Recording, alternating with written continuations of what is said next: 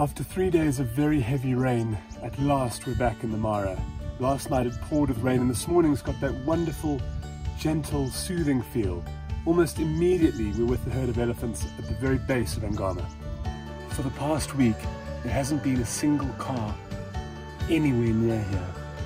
This elephant doesn't seem to know or seem to care that he's in the middle of the road and he's fast asleep.